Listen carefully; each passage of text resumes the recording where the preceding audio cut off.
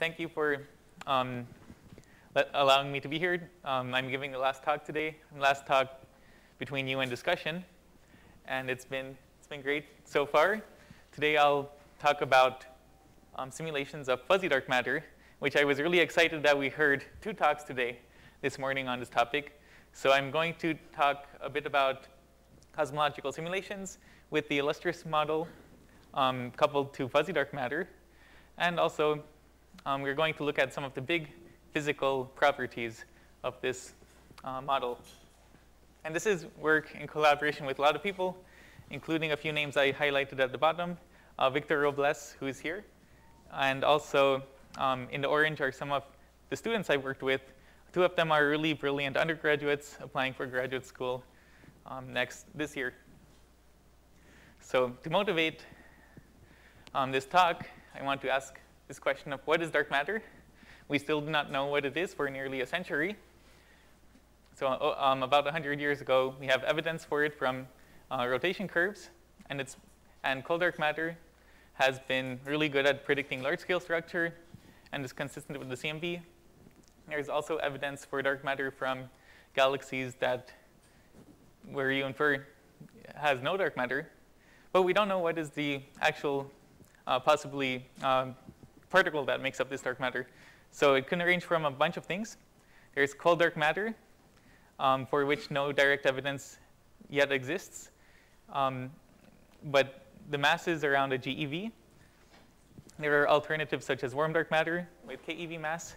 And what I'm going to be talking about today, fuzzy dark matter, which is an ultralight spin zero boson with mass around 10 to the minus 22 eV. So much smaller than the electron, which is highlighted on this dark matter ruler.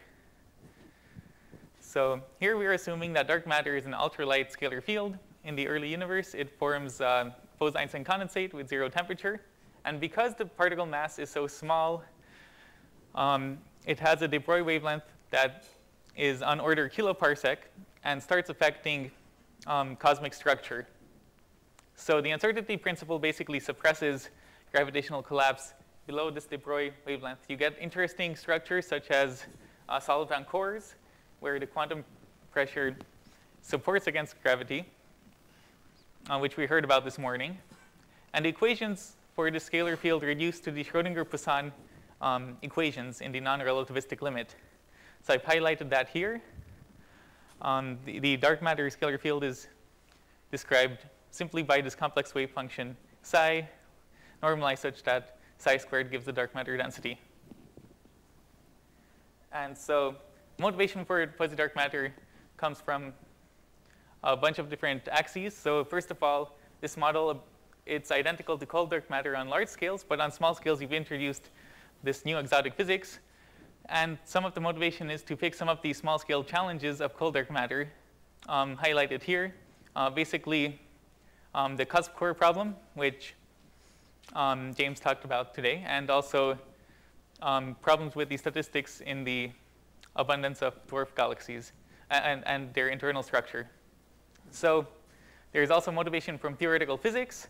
These ultralight axions are predicted to solve the strong CP problem in QCD. The axion is a natural candidate for fuzzy dark matter. They also arise in string theory compactification theories. You can get a whole class of axions with different particle masses. There's constraints from the cosmic microwave background on the particle mass. Basically, you cannot have the mass to be too small, otherwise you suppress large K power in the initial dark matter power spectrum of the early universe, and you're inconsistent with the CMB. So in some ways, this model behaves a lot like warm dark matter, where you have a cut in your initial power spectrum, you suppress forming small-scale power. You suppress forming small-scale structure. There's also constraints from the Lyman alpha forest, which basically, it's another measure of the dark matter power spectrum. And the constraints say that the particle mass has to be around 10 to the minus 21 eV or larger. Otherwise, you don't get enough power on megaparsec scales at redshift 5 to be consistent with the Lyman alpha forest. Of course, there's a number of assumptions that go into this model, which I'll talk about a little bit later. But fuzzy dark matter has also been applied to studying the potentials of dwarf spheroidal galaxies, such as Fornax and Sculptor, which are very cored. And it's hard to explain this structure in the theory of lambda CDM.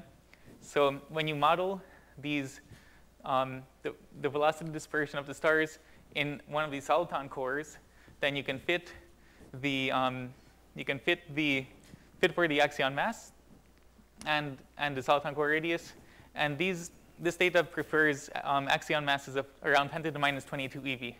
So you see that there's already a little bit of tension in what some of the different constraints give you. This is a summary of a bunch of recent papers. There's been an explosion of interest in this model. They're trying to put constraints on the axion mass on various scales. Down here on the left, these are dwarf spheroidal constraints. On the right, you have Lyman alpha forest and a few other things, such as, so I'll just highlight one of these. So in Church et al., with my student, we looked at how quantum fluctuations would heat the old stellar disk in the Milky Way. And that's an open problem. So how does the old stellar disk get its thickness? The fuzzy dark matter would add dynamical heating, but it also cannot be too much, otherwise the disk would be too thick. Are you ruling out, or are you allowing with your bars? Oh, okay. Oh, yeah, this is what's allowed. The bars are what's allowed. And of course, each of these models have a bunch of assumptions. So it is important to test and constrain the axion mass on as many different scales as possible, just in case if some of the assumptions are incorrect in some of these works. So let's go on to simulations of fuzzy dark matter structure in the early universe, highlighted here. So first of all, because you have this cut in the initial power spectrum, you suppress a lot of the subhalos that form below a certain mass. And another thing you see is you see quantum interference patterns in the cosmic filaments. And finally, the interior of halos highlighted here, they have a soliton core at the center, and surrounding it is quantum interference patterns, fluctuations, which is one of the key characteristic differences between fuzzy dark matter and cold dark matter. So these simulations are full physics, baryons coupled to fuzzy dark matter, including all the quantum wave effects in the illustrious, using the illustrious feedback physics. We start with initial conditions for the power spectrum generated by axion cam. These simulations that I show you use 5 million core hours on Stampede 2. The limitation is that evolving the Schrodinger-Poisson equations is very memory intensive, so we're limited to high redshift and 2 megaparsec boxes here. So we're looking at first structures. What would they look like with JWST?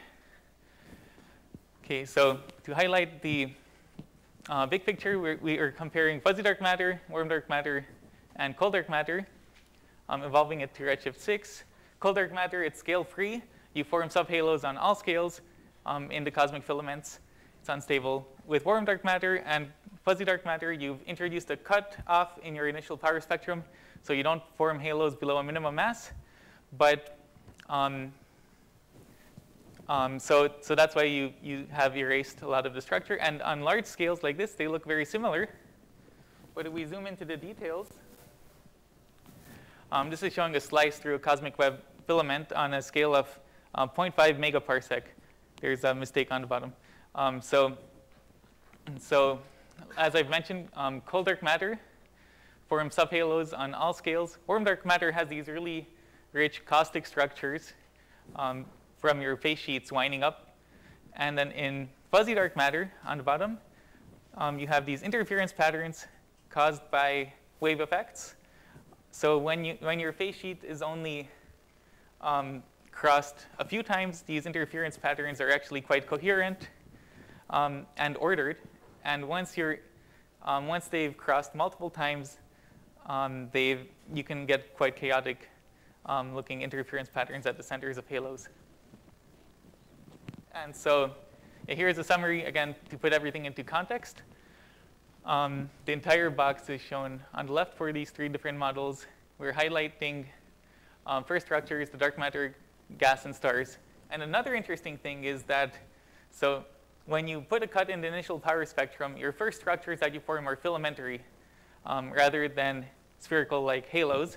And then these filaments are actually deep enough to collect gas and form stars actually continuously along the filament. So this has been known for warm dark matter. It also turns out to be true for fuzzy dark matter. So these stretched filamentary first galaxies, quote unquote, are one of the predictions of fuzzy and warm dark matter, which could be visible with JWST. If you look at the detailed structure of these filaments, there's a big difference between warm dark matter and fuzzy dark matter. So the quantum pressure is actually responsible for supporting the central spine of these filaments. And your initial solution is cylindrical. So in 2 dimensions, this soliton-like support is unstable. And then you end up fragmenting and producing soliton cores along the filament. And then importantly, the gas distribution follows the dark matter distribution very closely for these first structures. If we look at the dark matter power spectrum, warm dark matter and fuzzy dark matter sort of approximate each other quite well. There's, of course, a large suppression power compared to cold dark matter. But there is a big difference on tens of kiloparsecs of scales, where fuzzy dark matter predicts an excess of power due to interference patterns. So again, I just wanted to highlight that some of these first structures look quite filamentary in the fuzzy dark matter and warm dark matter models. Yeah, and if you run the simulation longer, they do end up looking like regular galaxies later on. So to summarize, these first galaxies probe the physical small-scale nature of the dark matter particle. And with new observations, we'll get an observational window into this emergent world. And to summarize, these stars would form along dense filaments. And these filaments are, the structure, internal structure, are dictated by the quantum pressure, and the gas in the stars trace this core dark matter profile. So finally to finish my presentation, I just wanted to highlight that we're thinking about a lot of different physical aspects of this problem. So today I talked about large scale, but there's a lot of small scale effects that this fuzzy dark matter has. So for example, with the introduction of the quantum pressure, the properties of dynamical friction change significantly. So these are the students I worked with. So dynamical friction is greatly reduced generally compared to cold dark matter. We're also thinking about the structure of these solitons in the presence of supermassive black holes, where the black hole mass sets the structure, and you get something that actually looks like the Bohr hydrogen atom ground state in the limit of large black hole masses. And finally, I've mentioned the dynamical heating work by Ben Church et al. From Columbia, where the interference patterns would thicken the galactic disk of the Milky Way. Okay, thank you for your time. I'm happy to take questions.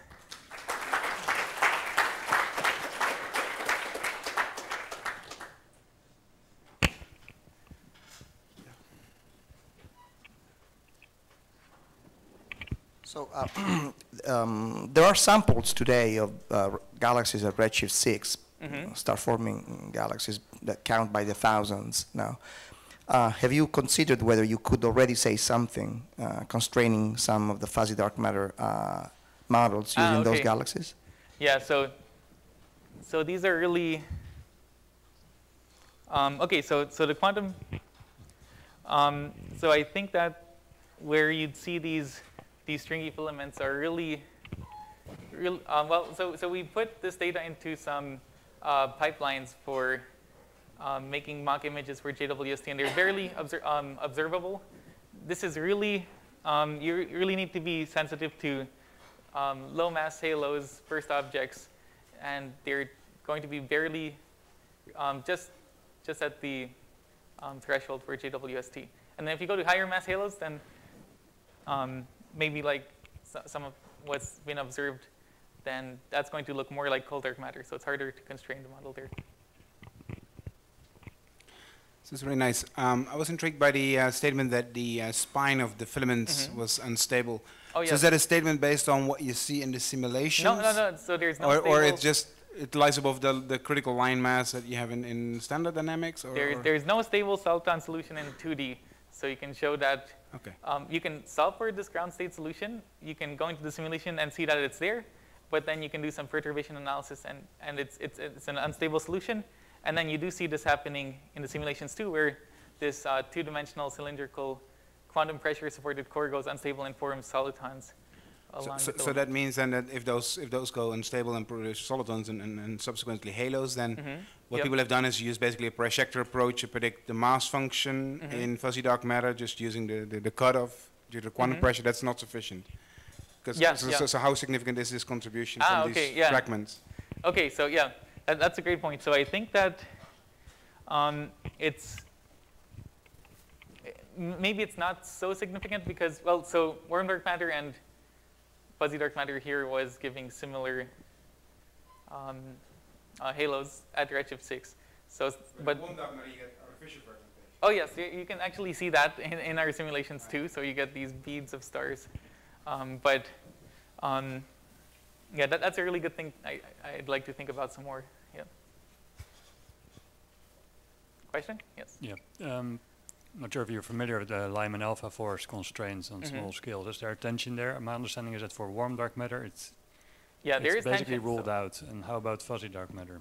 Yeah. So that's what I'm showing here. If we look at, okay, so here we have, this is for a 10 to the minus 21 particle mass. CDM predictions are in thick lines. This is a bit fuzzy image, but then data, you see the data points, and then these dashed lines are the fuzzy dark matter predictions. But these predictions were made without ignoring the quantum wave effects. So this is basically a warm dark matter model. And then, so with the quantum wave effects, well, we're trying to quantify this right now. It would move these lines further up and decrease the tension, but there's still some tension, which is hard to resolve. So it does place a strong constraint on the axion mass. Okay, let's thank all the speakers again. Okay.